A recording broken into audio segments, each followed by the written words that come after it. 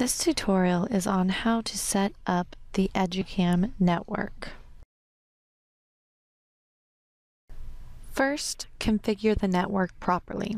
The computer and the mobile devices must be on the same network to fully use all of the features of EduCam. For example, the teacher's computer connection has an IP address of 192.168.1.66.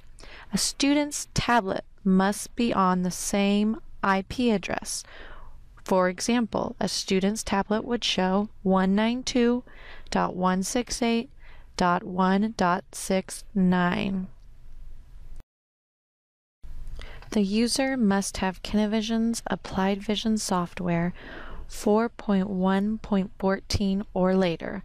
This is available free on the Kinavision website under Software Downloads. The user will also want to download the EduCam app on their mobile device. Once both are downloaded, make sure the USB camera device or devices are plugged into the port of the computer. Launch Applied Vision 4 software and a live camera view should appear.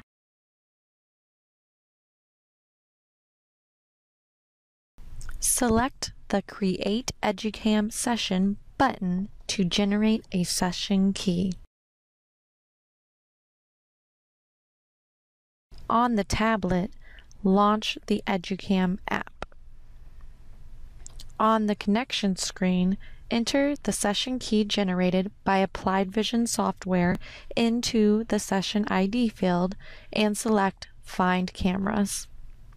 If you only have one USB camera device plugged into your computer, EduCam will take you automatically to the live camera feed after you have entered your session ID.